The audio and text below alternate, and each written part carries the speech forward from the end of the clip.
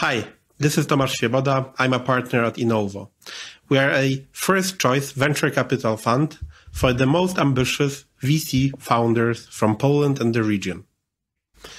Today, I have a pleasure to talk to Coelius, who is an ex-entrepreneur who successfully built and sold his startup Trigit.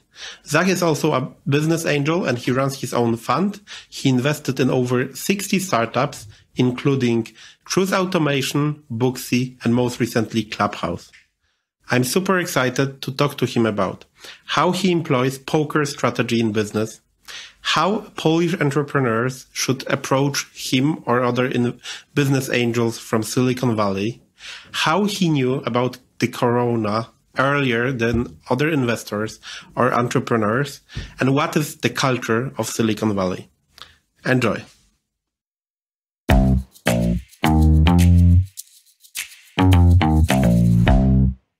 Today we host Zach Coelius. Zach is a four-time entrepreneur. His last company, Trigit, he founded in 2005 and ran until 2015 when he sold it to LinkedIn. He's also a business angel with over 60 investments. Hi, Zach. How's it going? Good to see you again. Good to see you. Zach, I read recently your statement which says it's about Trigit. 10 years, 7 pivots, a rocket ship ride from 1 million to 30 million in revenue in 18 months, and a horrible, brutal ending at the hands of a partner betraying us. Can you elaborate on this? Yeah. So, I mean, Trigit was, wow, it's crazy. It was a wild ride. We started it when I was basically just out of college, my sister and I, and we had no idea what we were doing. We were smart enough to recognize that advertising in 2005 was really broken and needed to be fixed, and we were dumb enough to think that we had good answers to that problem at that time. So we jumped into the space and then got really lucky. You know, we're able to raise money and kind of get enough traction to kind of keep the business going. But we really just sort of like, we really worked hard to try to find product market fit. And that's where the 7 pivots come from. We were always in ad tech, but we were always different customers, different products, different focus. I mean, it was very much like, oh, that's not working, let's try something else. Oh, that's working, but not well enough, let's try something else. And then we got lucky enough to get into what's known as real-time bidding very early on in the programmatic space. So we were one of the first. We started doing it when there was 20 million impressions a day globally transacted via RTB. There's now like 200 billion. I mean, so the growth has been insane since we got into it. But then because we didn't really know what we were doing, we got our ass totally handed to us by a bunch of more experienced entrepreneurs who raised more capital and beat us badly. And we were one of the very first DSPs, and very quickly we were in last place in a very crowded market. And then we pivoted into basically providing dynamic creative retargeting on Facebook. So like you go to a website, you look at a hotel in Sao Paulo, April 5th, April 9th, and 2 seconds later, there's an ad in front of you saying, hey, here's a great deal on that hotel or another hotel in Sao Paulo on those dates. And we built really good technology and we were super focused. And we went from $1 million in revenue to 30 million in revenue in 18 months. And we had 300 million on the books. I mean, we were like, but then Facebook basically recognized that what we had built was actually really good and it worked really well. And it was very strategic to their business. They went to all of our customers and they were like, hey, you know how that partner we told you that we like, Trigit? Yeah, fuck them. You're working with us now. And they just gutted us. I mean, it was painful, really, really brutal. And so we at that point I was exhausted and I didn't have an 8th pivot in me, and neither did the team. And so we sold the business. And how you negotiate with one of the big tech companies? We did negotiate to buy the company. They told us they were going to buy the company, and then internally something happened and they changed their mind. They came back to me and they were like, hey, we don't want to buy the company, but we want you to come over and help run this. How about we give you, many, many, many millions of dollars of Facebook shares, pre-IPO strike price. But you got to abandon your sister and your company and your investors, and you got to come work at Facebook. And I was like, no, I'm not doing that. That's just not who I am. But then the second time around, no, at that point, basically, they had made the decision that they really wanted to build the platform using the Facebook ad stack. And that would have just really taken all the technology we had built and sort of throw it in the trash can and start over. And their team and their engineers decided they really wanted to do that themselves. So, the performance went down aggressively. Like, we used to work with the biggest advertisers, and they were so mad because performance dropped like 80%. I don't think they were wrong in this regard. They had to basically go back down to the base to figure out how to make it work on their platform so that they could bring their data to bear and their algorithms and their technology. And then if you've looked over the last 5 years or 6, 7 years since that happened, the performance has just been on a very steady climb out from that base. And they will, I think at this point, they might be exceeding what we were doing. If not now, they will in the future. So, short term, it sucked for us, but long term, I think strategically, it was right for them to rebuild it on their ad stack. What did you learn from it for your future businesses? If someone can change something on their end that fucks your business, you have a dependency. It's like building a house. And so when you build a house on top of something that can change, you're building a house on top of sand. That sand can shift and your house can fall over. If I was going to come in as a late stage investor and look at a business built on top of Facebook or Google or whatever, I would say, look, you're built on top of them. Something could change next year. So I can't give you a 10-year multiple on your profits because in 10 years, you probably won't exist because they're going to change something. So I can give you a 2-year multiple maybe or a 1 year. And so when your equity valuation multiple goes down like that, you really just can't think about the equity value because it's just not there. It's all cash flow. Does it mean you wouldn't invest in such company or? No way.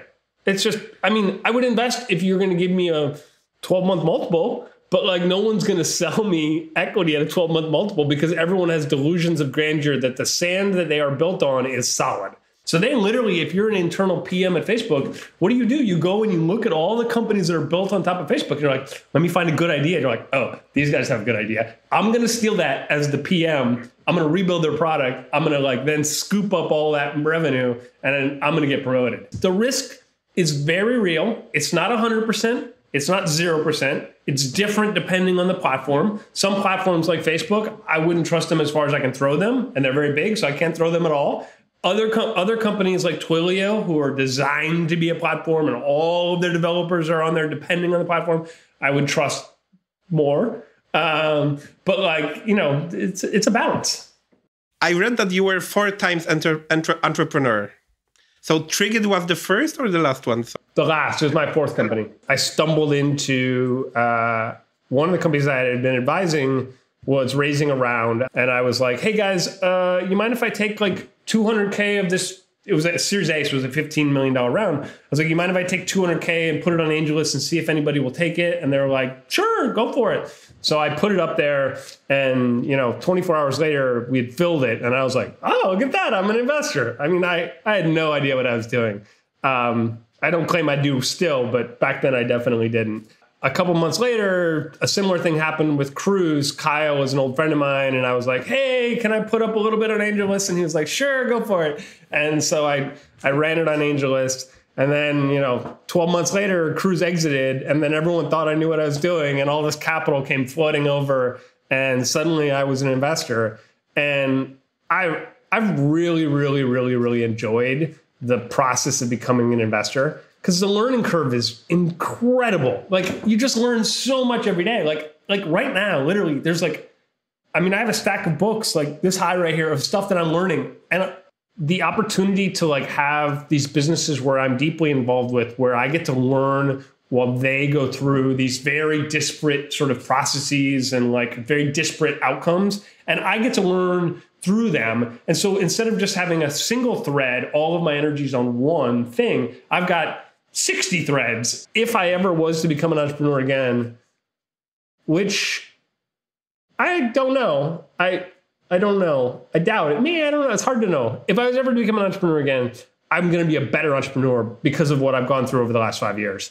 Much better. Okay. I've learned so much. Can you describe something from, let's say, last month when you had this feeling with an entrepreneur? Before we started this call, before we started recording, I was telling you about this entrepreneur who I backed, who raised all this money.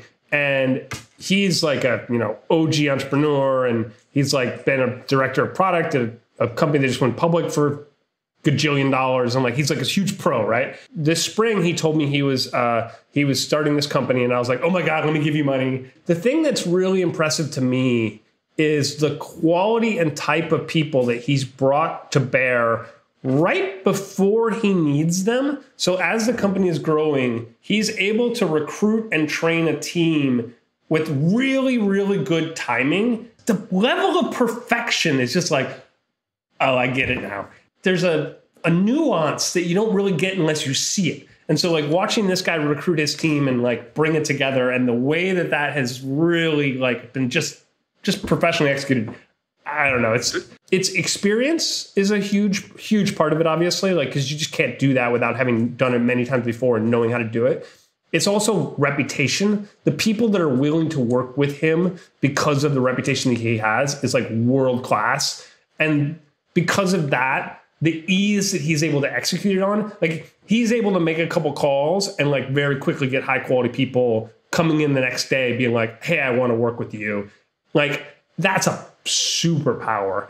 And I guess I like watching him do it, like, because when I was a practitioner in his shoes, I didn't have that level of credibility. So I didn't really understand how much of an advantage he has. So like, for instance, think about Stefan, right? So like Stefan at Booksy now has the level of credibility where when he makes a call, people are excited to get the call. They're like, oh my God, Stefan's calling me.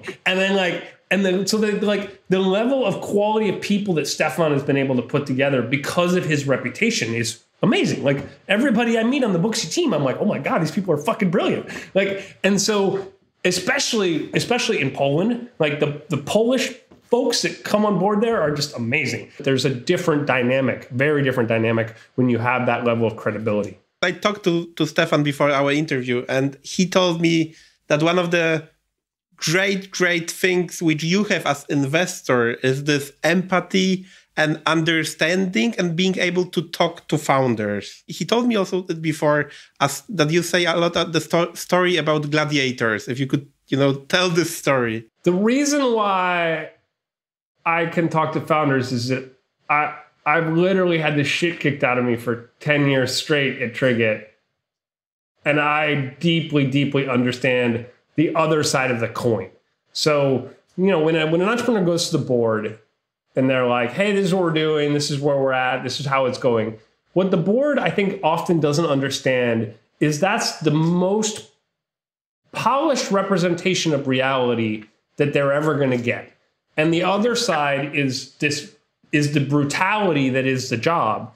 So imagine, you're watching the movie and, Russell Crowe is in the basement of the gladiator ring, and it's him and a bunch of other really scared people who are about to die. And, it's scary because you're about to get your guts ripped out by a fucking axe, and you're going to die. And you're like, everyone grabs whatever weapons are available and they shove you out in the middle. And like, as an entrepreneur, it's kind of what happens is like, you're kind of working on getting a company started, and then you go out in the middle, and then literally you just fight and bleed and sweat and bleed some more and fight some more until you die or until you exit the company. And that could be decades, right? And it never ends. Like you're just, every problem you solve, there's a bigger problem coming at you. So you beat one bad guy, they send two. You beat those two bad guys, they send four. You beat them and they start shooting arrows at you, and there are tigers chasing you. And there's like it's an endless problem set, because in entrepreneurship, you rise to whatever the levels of your own personal incompetence are. So if you're Elon Musk, your personal incompetence is super high, but he still basically has almost gone bankrupt so many fucking times. And it's just so hard. And I realized what that is, because I've been beaten Like, I'm like one of those dogs that cowers in the corner because of the evil owners. Like, I've been that dog. And yeah. Is it always like this? Like, I mean, is always an entrepreneurship similar to being a gladiator? Because, you know, from, I would say, Polish perspective, if you have this Elon Musk, you sometimes imagine that it's, let's say, easier for them. It's not, because the thing is that like every problem you solve creates a new set of problems. Like think about it this way, is everything that's easy for you, you solve quickly.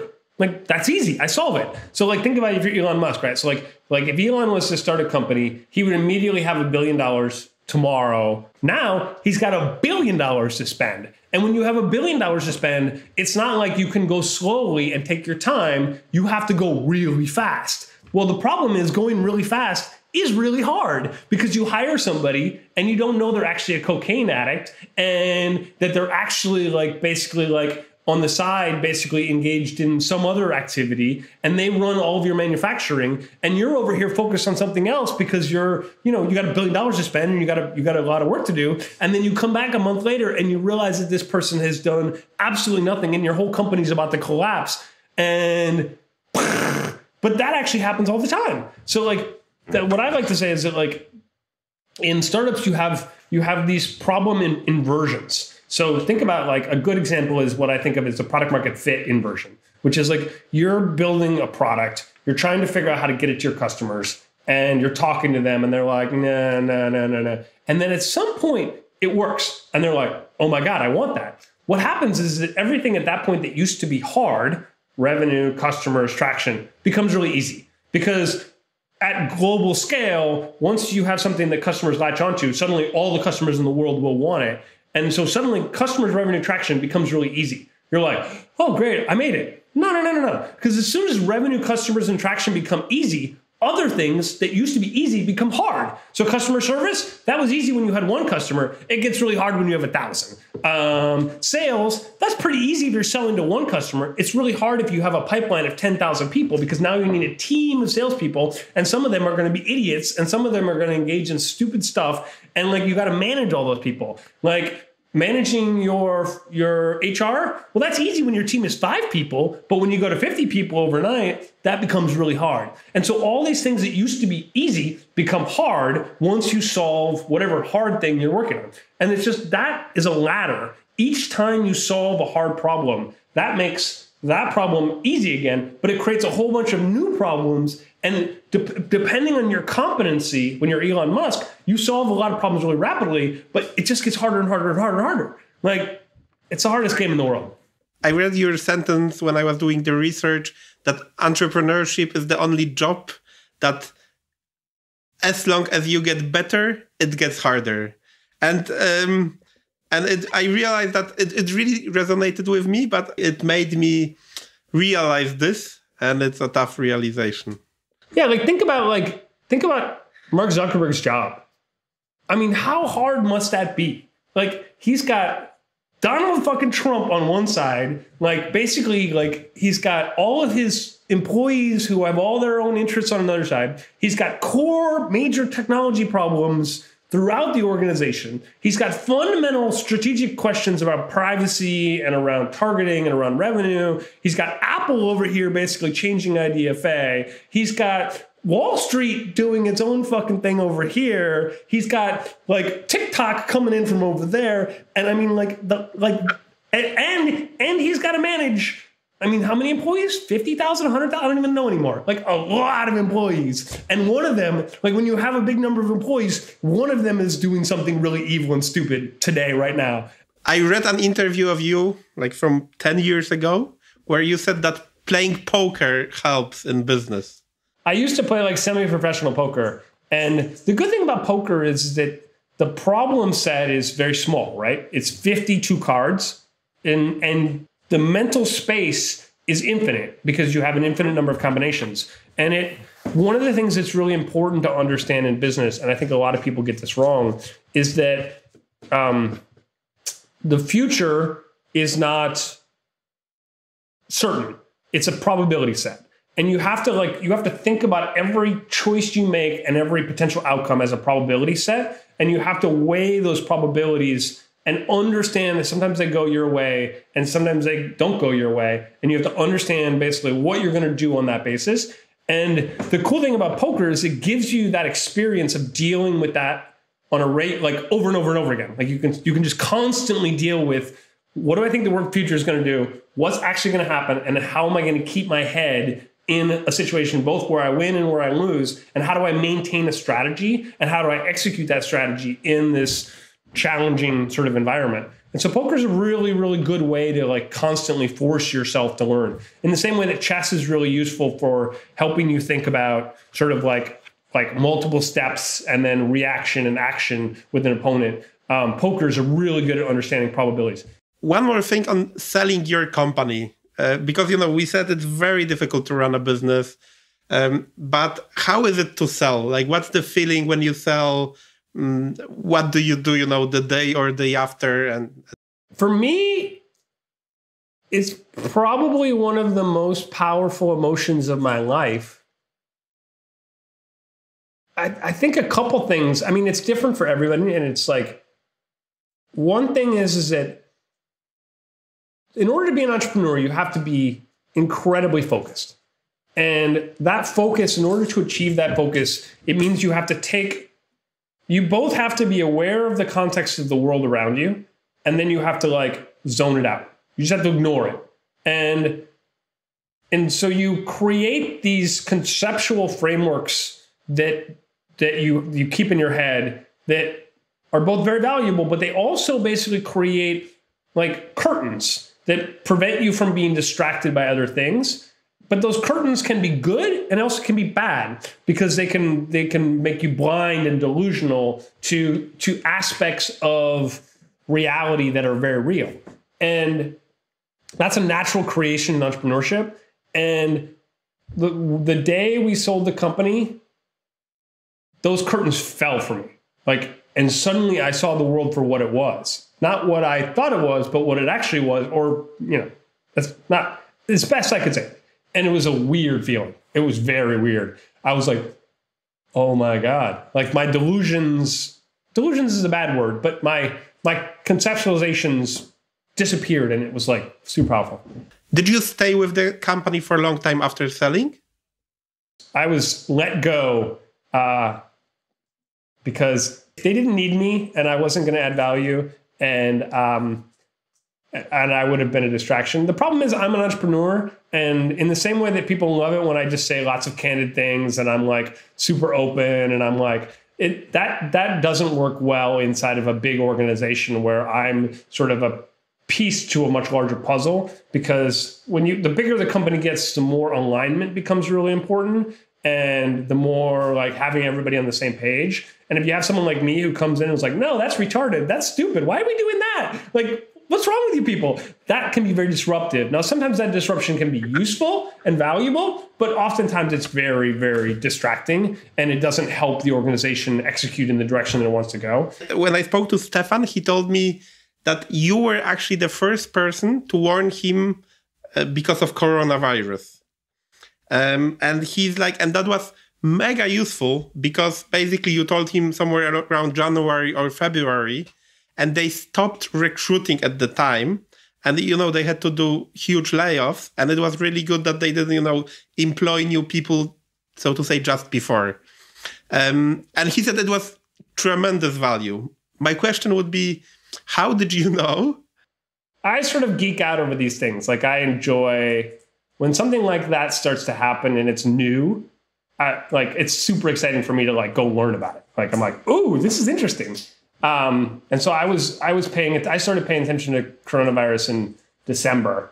And I knew when they shut down Wuhan, like when the Chinese shut down a city of 10 million people, I was like, oh, that's it. Like you don't do that. Like they didn't do that for SARS. You don't do that unless you are terrified of what you're seeing on the ground. When you see a discordance, like in the Matrix, there's like a glitch. When you see a glitch in the world where you're like, this doesn't match up with this, that's always an indication to pay a lot of attention, because usually it means somebody's lying. And when the Chinese locked down a city of 10 million people, but then like the news was like, well, I don't know.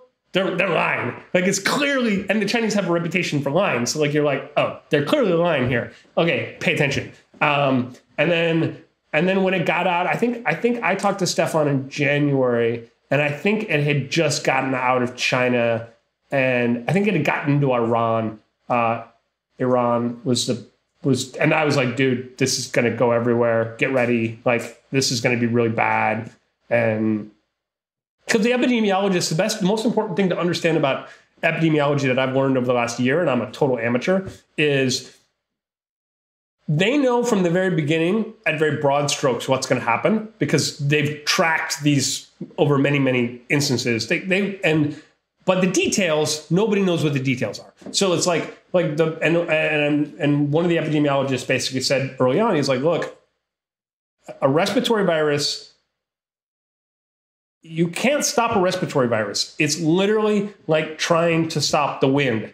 It can't be done. So we wouldn't slow it, but you can't stop it. And the problem is that on a global population, 30 to 70% of the global population is going to get this fucking thing, no matter what we do. So we may get it down closer to 30%, or we may end up closer to 70%. And I told Stefan, I was like, dude, this is going to be really bad. Today. So do you see some, small waves today, which you are like, oh, this could be huge? I'm pretty convinced we're going to have political violence in America again. Like we haven't had that for a long time. It's going to come back. When you look at like the history of like the Troubles in Ireland and the UK, that was bad.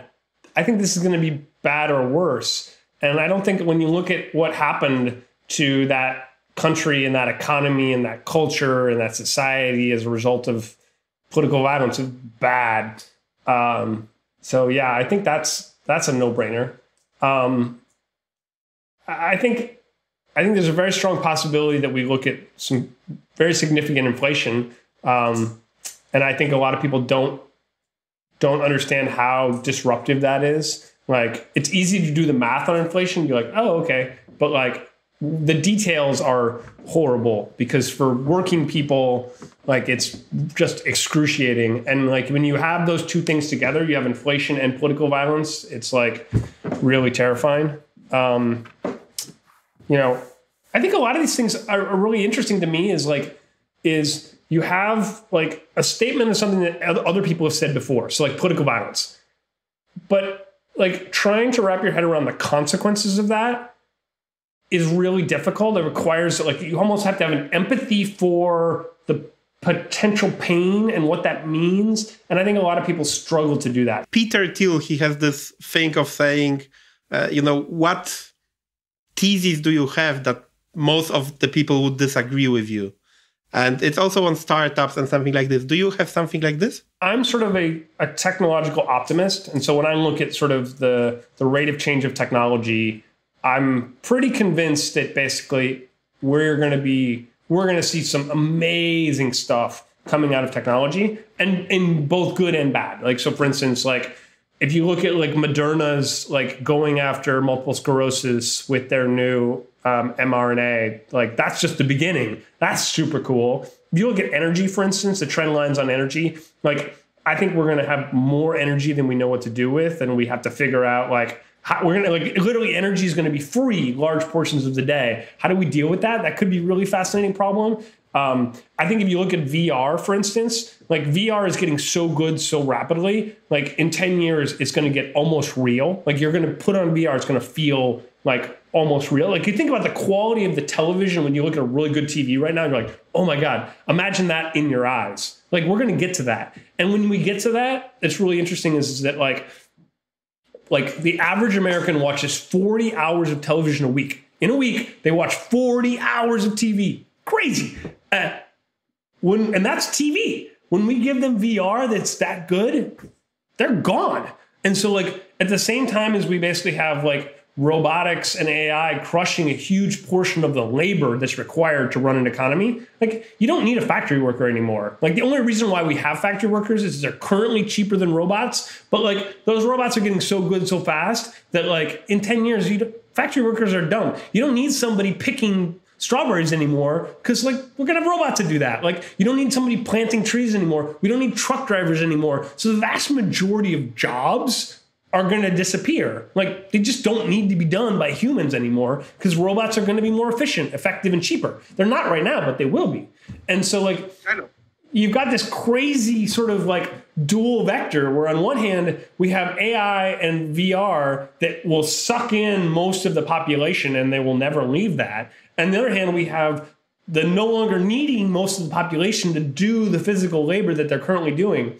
And then capitalism as a tool suddenly becomes like, what does that even mean? The next 20, 30 years are going to be really weird. Most of people watching this are in Poland. Can you describe the culture? How are things working in Silicon Valley? Normally, it's very powerful because it's very dense. So, like, for instance, like I've gotten to personally know, many of the founders of a lot of the biggest companies that not because like, it's officially, I just meet them at things. I'll meet them at a poker game, that we'll hang out at a dinner, we'll go skiing together. Like there's this constant sort of like very dense interweaving of people who are building interesting stuff here. And then because of that, you build this really broad collection of relationships with a large number of talented people who have very different skills. So for instance, like if I wanted to start a company today, I could make a call. I could have a designer and an iOS engineer and a backend engineer and a marketer. I could have 25 people in this room who are my friends, who I know and who we've exchanged favors and like I could make those calls, and that's super powerful. And so that it then sort of creates this sort of capital that sits on top of it, where those people create the Airbnbs and Dropboxes and, Googles of the world. And the capitalists are there to basically like provide capital and then to make money as a result. But then that creates a feedback loop where I fund them, they go build stuff. It works. The company gets really big. They train a lot of young people. The young people then go build something. Then I fund them. And so the feedback loop is really big. It's world class. So like, the best in the world get recruited and get paid to come here, whether they're starting a company or they're joining Facebook or Google or whatever. It's a constant sort of like, it's a constant competition. You constantly have to up your game if you want to play here. How crucial is it for tech founders to move to San Francisco or Silicon Valley? I don't think a founder should move here once their company is going. So once you have your company going, I think moving here is a mistake. I think it's a distraction. I think it slows you down. You can do it, but it's hard. But before you start your company, and if you want to go be in the very fertile sort of like ecosystem, and you've got years to spend building that network and years to like get to know people, then it's super powerful here. So if you can get it off the ground someplace else, it's actually an advantage because there's lots of really high quality talent in other places, like in Poland, really, really, really smart people. And the other thing, the downside of basically the Bay Area is the competition is incredibly high. And so like recruiting, getting people is very hard because you got to be world class. Whereas you can be in other parts of the world and you can recruit really great people at, without quite the same level of competition, same level of cost. So now I think the real competitive advantage now is to build companies outside of the Bay Area and to find those really great people. But that's hard because you don't have the same density. And so you have to build those networks in a less dense place, which is a difficult thing to do. But if you can do that, it's a huge competitive advantage. What would you advise to entrepreneurs from outside of Silicon Valley, let's say Poland? How should they, approach investors from Silicon Valley, angels? 10 years ago, most Bay Area investors, if you told them that they were going to have to invest outside the US, they would be like, oh, I don't want to do that. But now that's changing rapidly. And now, but it's later stage stuff. So like if you're an earlier stage entrepreneur, getting Bay Area investors involved is difficult because when I invest in an early stage company, I invest either in people I've known for a long time, most of my network is in the Bay Area, so most of my early stage investments are here, or it's in spaces that I know really, really well, or it's because they have traction and it's starting to work and they've validated their idea and it's starting to take off. And so it's like, those are difficult things to get if you're from outside the Bay Area. You got to kind of figure out how to get that traction, and then you're going to find Bay Area investors get involved. In terms of reaching out, at the end of the day, the easiest thing to do is just have metrics. Like if you email me, and my email's in my user manual, which is on my Twitter thing. If you email me with like metrics that are like, oh, here's our customers, here's our margin, here's our growth, I'm going to be like, and it's good, I'm going to be like, oh, all right, let's talk. But I think a lot of people basically like, they think venture capital is about giving you the money to go get those metrics. And like, that's not true. Like the people who are going to give you money to go get metrics are people who know and trust you. But people who don't know you, they're not going to give you money to go get metrics. Like you really have to have the metrics. Can you say more? What do you mean by the metrics? Let's say you're building an e-commerce platform to compete with Shopify, right? Super hard. I wouldn't suggest it. But let's say you're doing it.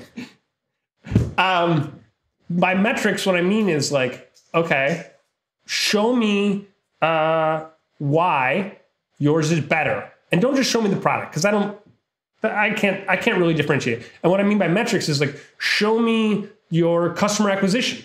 And so, for instance, if your product is way better than Shopify, you should be able to call up e-commerce merchants and be like, look, my product is better than Shopify. And they should be like, oh, you're right, I'm switching today.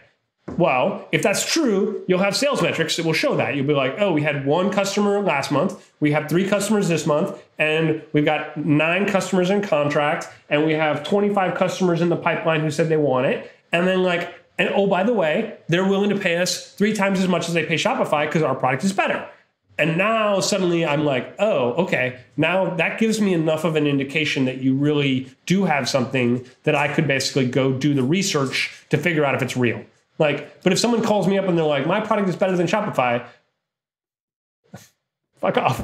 It's not. I'm sure it's not, because 99.99% of the time it's not. And I don't have the time to go through 10,000 different products that claim they're better than Shopify to like find the one that actually is better. Like, so you have to, like, I always like to say that ideas are worthless, but validated ideas are priceless. So you have to validate with evidence the claim that you're making. And then I'm happy to engage. I love it. I'll engage all day long if you have a validated idea. So if we took Shopify clients and every 3 attempts we take 1 or 2, then that's a definitely validation for you. Oh my God, yeah. Somebody's going to beat Shopify someday, somehow. Because at the end of the day, what I like to say is you have to be able to cold call a customer at 9 o'clock at night on their cell phone while they're putting their kid to bed. They answer the phone like, oh, what the fuck? And you're like, this is what I do in 1 sentence. And then they have to respond with, oh, I want to talk to you tomorrow. But so that means you have to have something that's so good that my pain is so high that I'm like for instance, if you cold called me and you're like, Zach, I have a CRM system for solo GP VCs that actually works and that isn't a bunch of work, I'd be like, okay, send me a link. I'll check it out tomorrow. Because that's a huge pain for me. And like, if you actually have a product, I'll look at it. And then tomorrow, when you send it to me and I look at it, I got to call you up and be like, okay, I want to talk. And then I got to be like, I want to use it. And then I got to be like, I want to become a customer. And so all of those validation points are proof that you basically have something that's really good. So let's just say you have an idea. It's just an idea. Well, what I mean is you have to be able to cold call a customer at 9 o'clock at night and say, hey, I'm building this. So then, like now, you've put a higher barrier on yourself, which means because you're saying, I'm building something. You don't even have anything. And then they have to be like, oh my God, I desperately need that. Let's talk tomorrow. And then they have to be willing to give you their time and energy for something you don't even have yet because their pain is so high. And like in almost all of my businesses, that's the case, is like, or the businesses I work with, is like, there's something that's so painful for them that they desperately want it, that they're willing to give you their time, their energy, their money to get you to do it. And because in venture capital, the outcomes in this business, like because this is what I try to explain to entrepreneurs they don't seem to get, is I talk to these folks and I make an investment of millions of dollars after having talked to them for a relatively small number of hours. That means by definition, I have a high error rate. I'm going to be wrong a lot because I just haven't spent, a year working on $1 million investment. I've spent like a number of hours. When you have a high error rate, that means a high loss rate, which means your winners have to be that much bigger. So that means you have to have really big winners. Well, that means in order to be a big winner, you have to basically get really broad distribution, which means you have to have a really high delta relative to the competition, relative to all the other options for the customers. Your product has to be that much better than what they have. So the bar is really high for venture capital to apply. But, if you get there, I'll give you my money. Or not my money, my LP's money. Last question would be, you invested in Booksy. You probably see some other companies from Poland. What would be your advice to the Polish founders? Like what they do, what they should emphasize or what they could do better? I haven't invested in another Polish company yet, but I'm looking and I'm hoping to if I can find one. But it's the same thing that I just said, really. It's like get traction, get traction, get traction. If you don't have traction, get validation. And basically, like, if you can basically say, this is what I do in one sentence, and then I can call up a customer that's a friend of mine and be like, hey, these guys do this. And then have that friend of mine be like, oh my God, I want to talk to them. Then I get really interested. But that's a really high bar. And a lot of people can't break it down into one sentence. And they're still in the exploration phase. They're still trying to figure out what it is, what's product market fit look like, what's the thing that the customers really want. They're still kind of working on that problem, which is totally okay. But like as an investor, that's not where I invest. The people who invest when you're looking for the answer are your friends, people who know you, people who trust you, or people who are like super experts in your space. Like, if you call me up with an ad tech idea and I actually think it's good, which no ad tech ideas are good, but maybe, every now and then you call me up with an ad tech idea, I might invest in it just based on the idea. Maybe. Thank you all for listening to the conversation. I hope this is of value for you. And it's a great moment to subscribe to the podcast and be part of the next episode. See you.